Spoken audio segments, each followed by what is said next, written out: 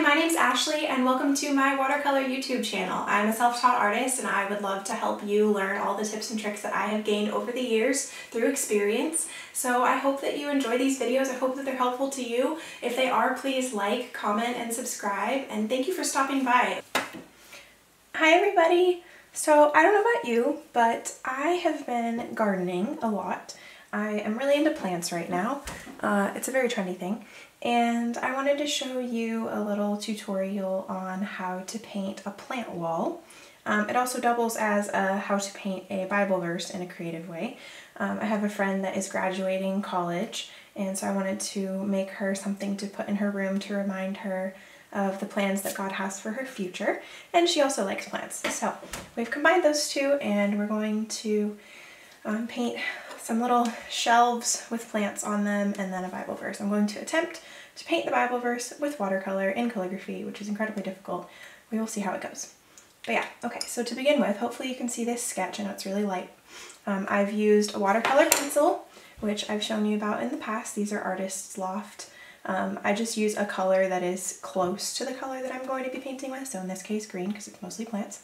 And I've just lightly sketched my shelves, my plants, and my words, just to keep the spacing good. I'm using my Master's Touch size 6 round brush. It's from Hobby Lobby, and my Prima Marketing watercolors. So I'm using the Woodlands palette, but I'm also using this new one that I just got that is called Currents. So it has a lot of blues and greens, and we're going to play with some of those to make some good variety with the plants.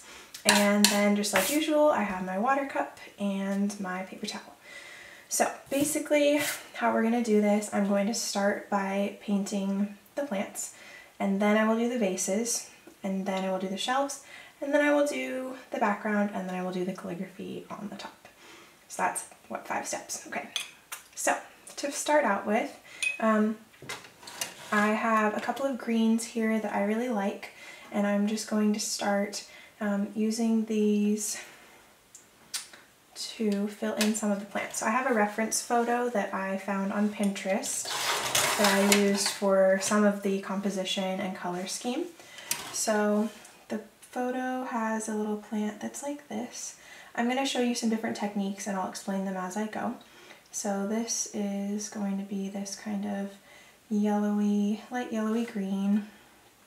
We'll fill in a couple of those little leaves there. Okay. And I'm not going to refill with more pigment quite yet because I want there to be a little bit of variety going on there. Okay. So we're just going to do some of them a little bit lighter. Okay.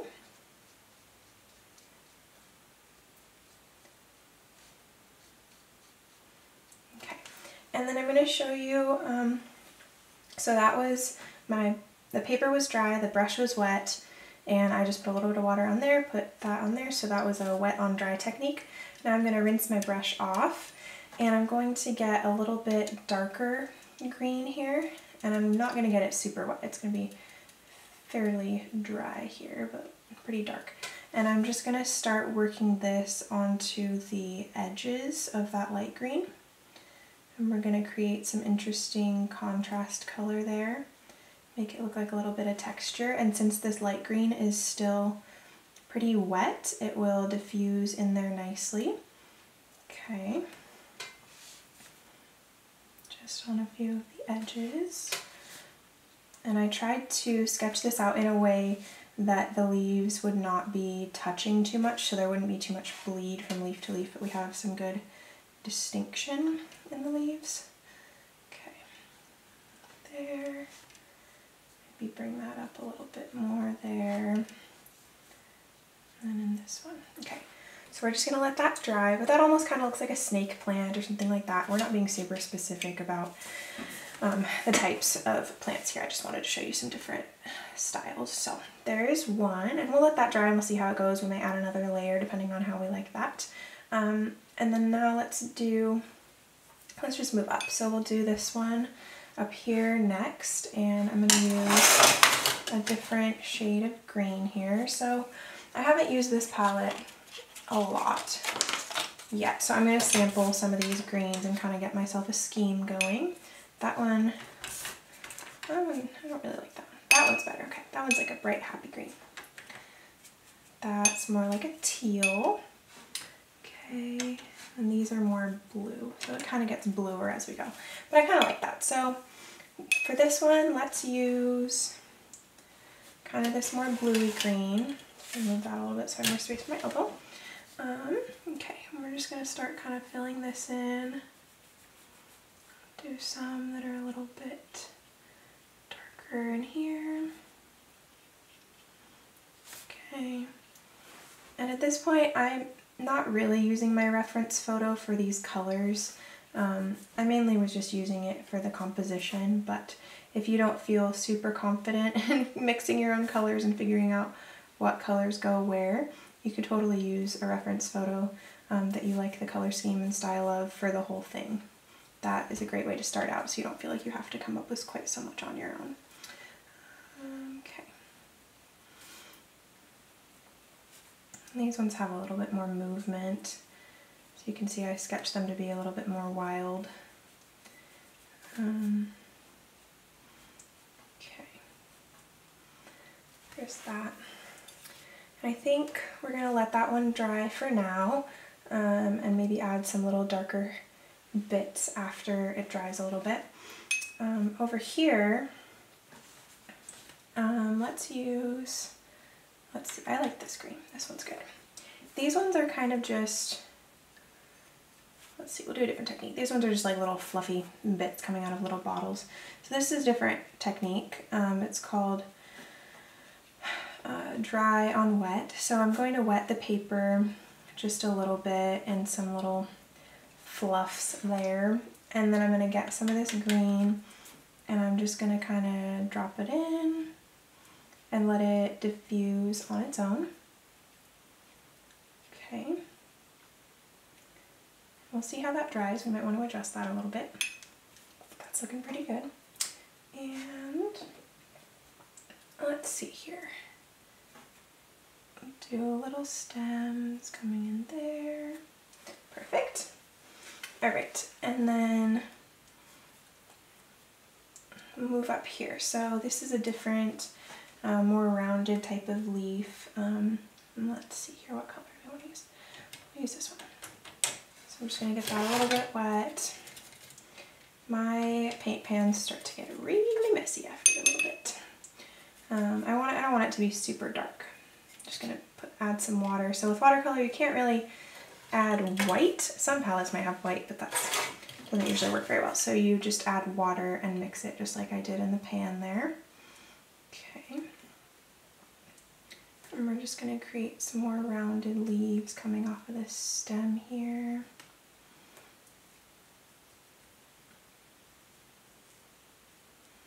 Okay. And I'm okay with those touching a little bit. Like a little stem going down there.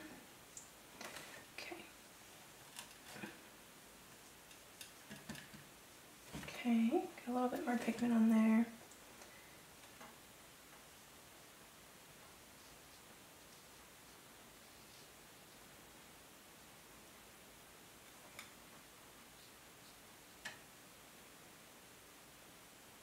Okay. There we go. Okay, and that's pretty wet. I'm gonna let that dry a little bit and then I'm gonna add some little accent colors in there. Okay. And now that I look at it, I'm not a huge fan of this color. So we're going to lighten that up a little bit. I'm just going to take the excess water off there and I'm going to add a little bit different shade in there. And let that mix a little bit. Okay. Oopsie. And my hand touched that one. Darn. Okay, that's alright. Okay, so then now we have this one. It's kind of like a string of pearls plant. And we have not used this one other than the accent of the snake plant. So we're going to do, I'm just going to lighten that up a little bit there. Okay. And we're going to do some little strings coming down. I'm going to fill those up with little baubles. it look like a string of pearls. What I really like about this brush is that it can do really big strokes, but it can also do these tiny little dots, and depending on how much you press and the angle and such, you can get some good variation in the shapes there. That's so cute. That looks good. Okay. Alrighty, so I'm going to use one of these bluer greens again. We'll go for this end one here.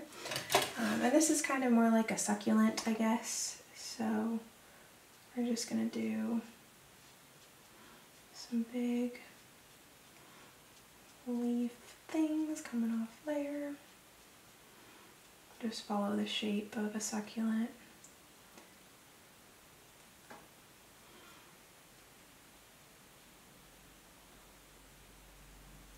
Okay, that one got a little bit too wet. Just gonna dry that off a little bit there.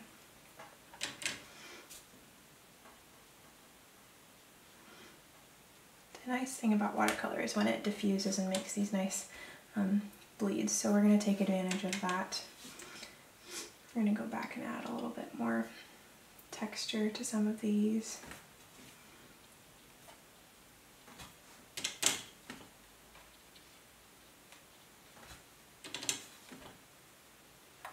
There we go.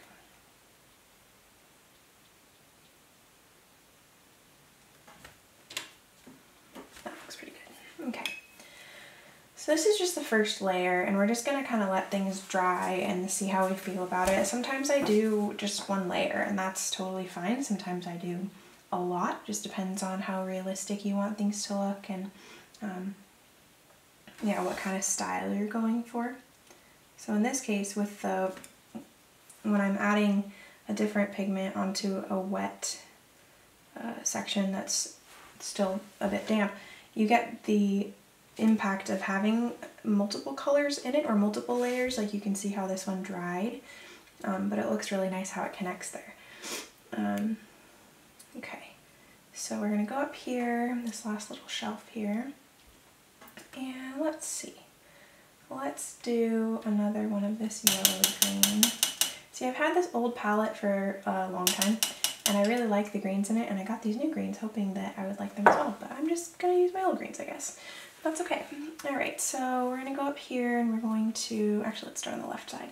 So this one is, I really like this plant. I have no idea what it is. If somebody knows what it's called, let me know. But I really like how leafy it is. Okay. So I've got I sketched some stems in just so I could have some direction, and I'm trying to keep the stems and the leaves separate so that it's not just one big blob. That's the hard part about doing paintings with tiny little details and tiny little leaves like this. Sometimes they all kind of blur together, but okay. And then it looks like we need another slightly darker green. We've got some good blue greens in there, some yellowies. Okay, so we're gonna go back to this one.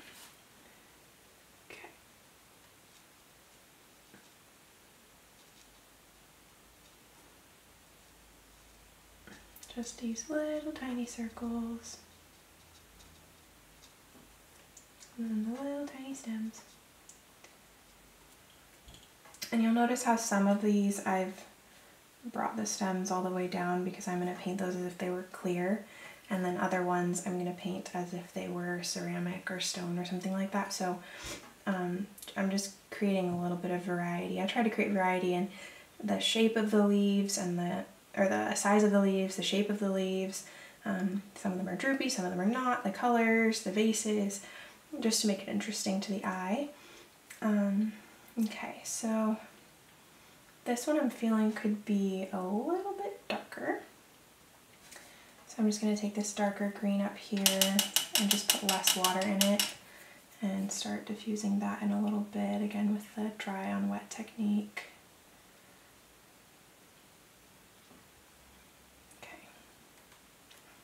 Cool, that looks pretty good. I'm going to go in and add some details again to this one. Create some little layers here, because this one's pretty much dry.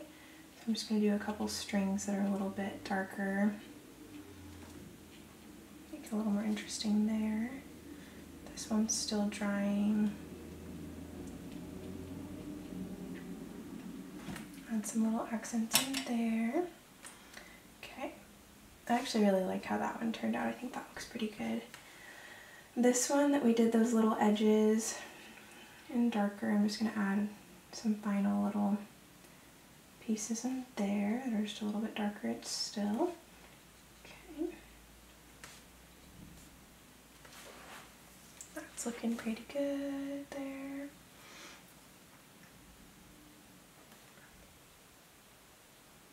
Okay.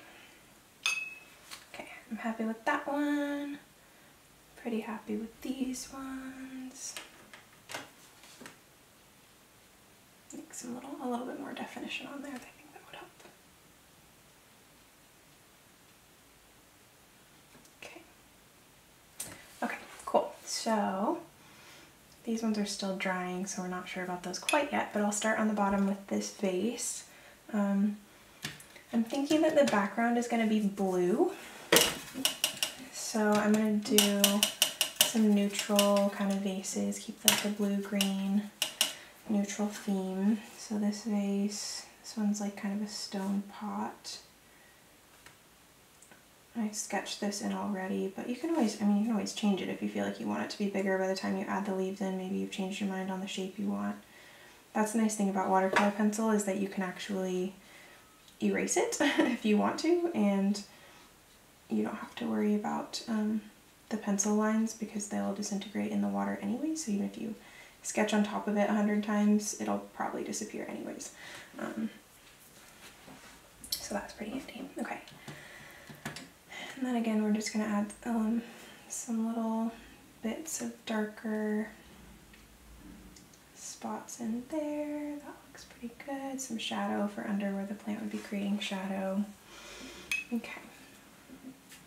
And then I'm going to do some gray. So the gray, like I said before, you can't really add white, but you can add water to lighten it. Okay, so that one's pretty wet. Try to dry some of that off there. Okay, and then we'll go in here and we'll just start filling in. You definitely want to wait until the plant part is dry, or at least mostly dry. It might look kind of cool if it bleeds a little bit, but you don't want it bleeding too much. Okay, that got a little too wet. Go back and get some darker pigment there and let that diffuse. Okay.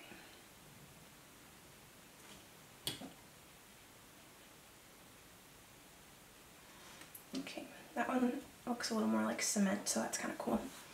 These ones are glass, so I'm actually going to leave those just like that. Those ones are also glass, so I'm just going to have to be careful to go around those when I do the background. That's alright. This one, doing like a light beige. That one's not totally dry yet, so it might diffuse a little bit, which might actually look kind of cool. Okay. This one I'll do in a little bit darker gray.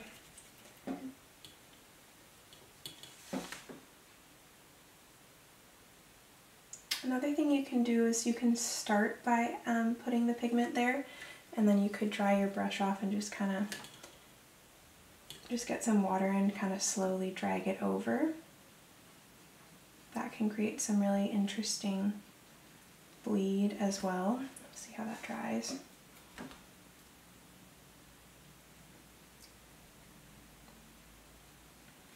They're so tiny. Okay.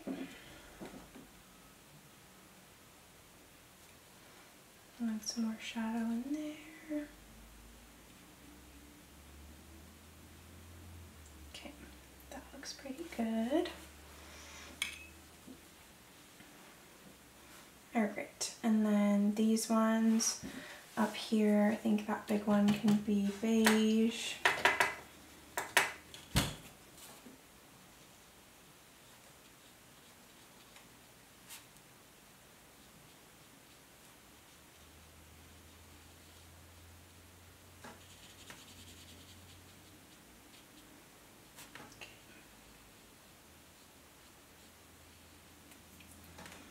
And then that littler one, let's do that in a lighter gray.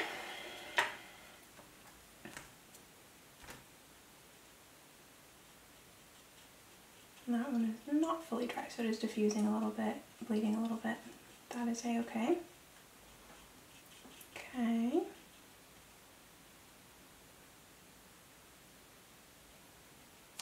That looks pretty good. We'll let that dry a little bit and then we'll probably add a little bit more definition there. I'm gonna go back on this one and do kind of like a little darker brown lip. I'm actually gonna do the handles a little bit darker. Cute. Okay.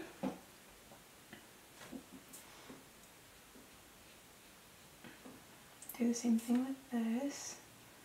So there's just a little bit more definition there.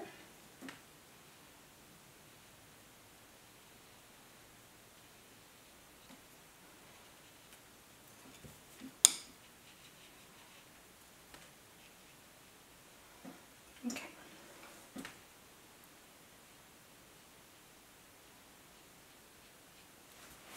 Cool. Let's see. Okay, so the shelves, I'm gonna do, actually I'm gonna add a little bit more, some dark accents in there. So which color do I want to use here? Let's use this one. Oops. Okay, so we're gonna add, this one's still pretty wet on some areas.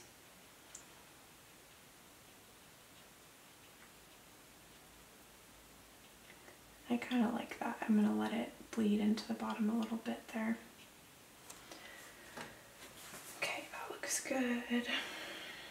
I really don't like these. I really don't know what to do about them. So what I think I'm gonna do is kind of just forget that they're there. We're gonna go over them. I just don't like those colors at all. We're gonna go over them and make something different. I have no idea what kind of plant this is. This is not a real plant.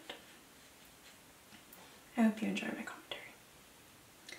Okay, and we're gonna do stems like that.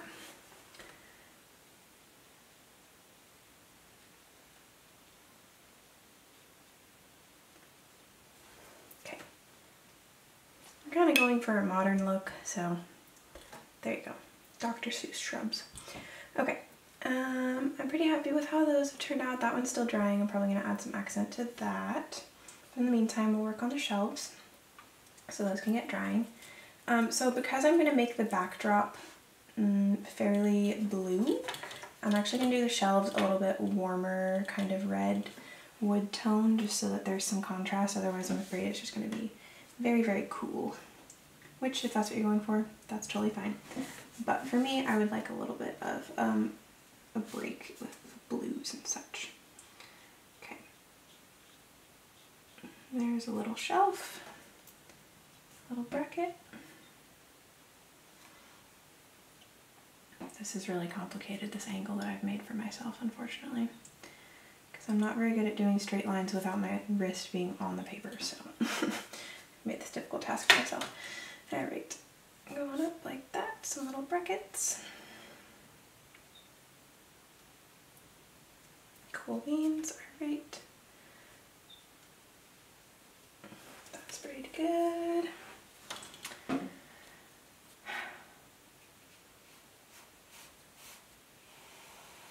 Hopefully these are straight lines. You can tell better than I can.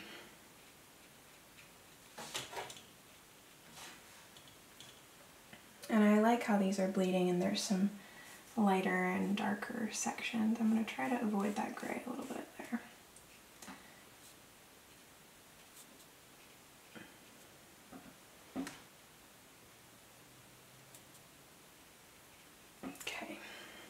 Looking pretty good. Okay, I really need this to dry up, so I'm going to take a little bit of that out. I'm going to add a little bit darker on this side. Okay, cool. That looks good. Alright, so before I do the background, I need to let this dry fully. Do not want everything bleeding everywhere.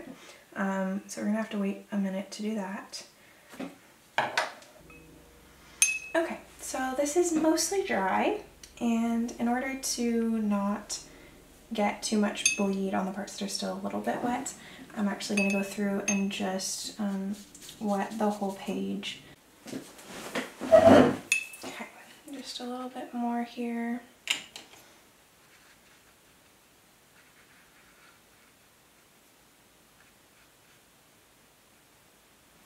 That's unfortunate.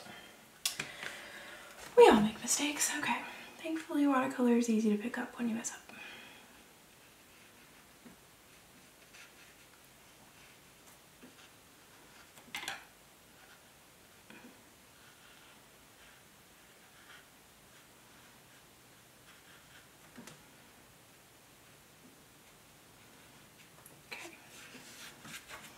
Okay, so that's good. It's making some nice bleeds in here.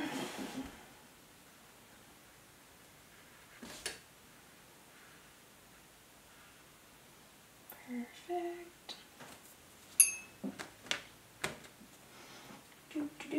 And I might go over some of these pots again once this blue dries.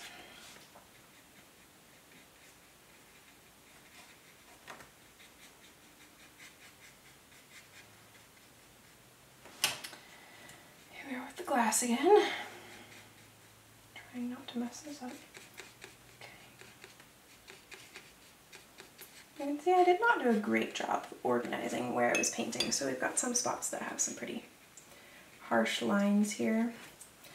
So I'm just going to go over those with water, try to blend those a little bit more.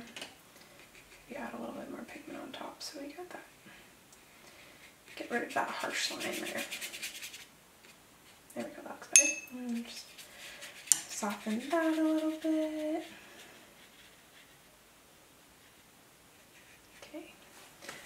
Looking pretty good. Missed a couple spots down there. Okay, but I really like what it's doing with some of these bleeds. That's pretty fun. Now there's some darker shadowy spots. Add a little bit more over here. Oh, and I don't think I explained this, but I used washi tape on the corners. Which is a Japanese paper tape that I use when I know that I'm going to be putting a lot of water on my paintings, and also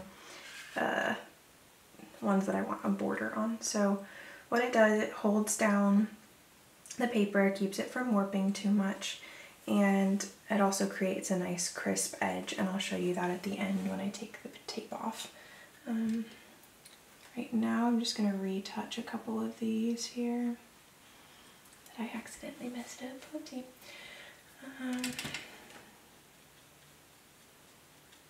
Okay, for the most part that was pretty clean.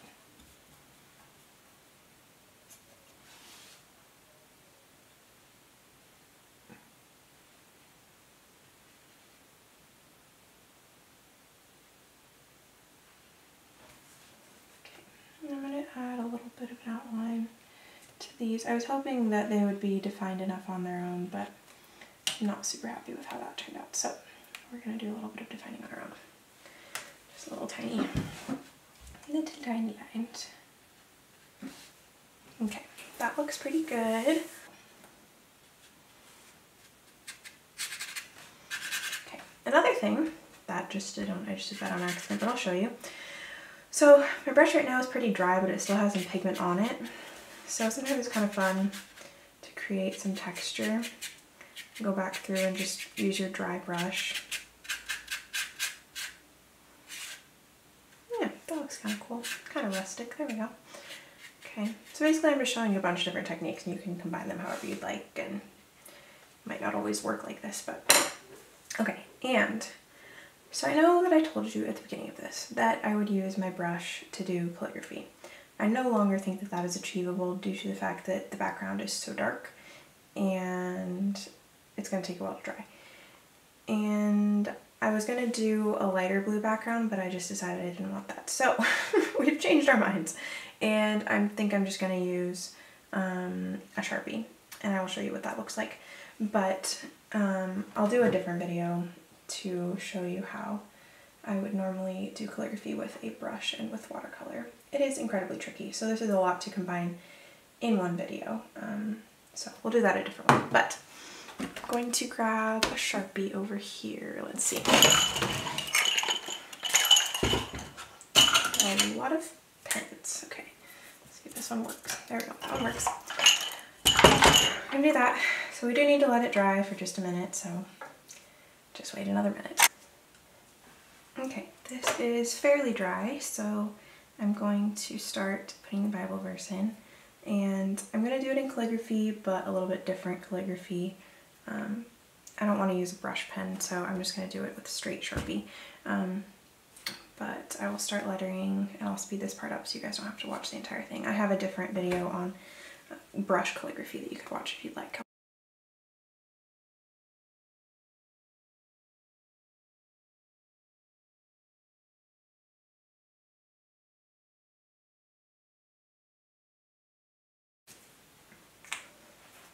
Alrighty, basically finished.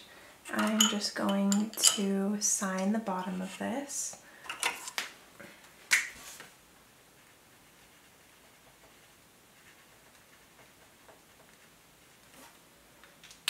Okay, and I will take off the tape to show you what a great job it does. Look at those crisp lines. Looking good.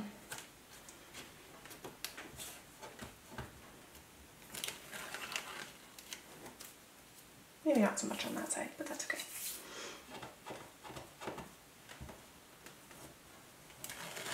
Still kept my paper from warping, which is impressive because I did use so much water on this one. So that's the main thing, is that it kept it flat, which cheaper watercolor paper does not do quite as well, and without using washi tape it would probably be super bent and crazy. So there we are, our little plant wall with a Bible verse. Hopefully there were some techniques in there that were helpful to you, helped you learn just some new ways of painting. And if you do anything that is inspired by this tutorial, please post it on Instagram and tag me at Ashley Chase Creates. I always love to see what you make. And yeah, thank you so much for watching, and happy painting.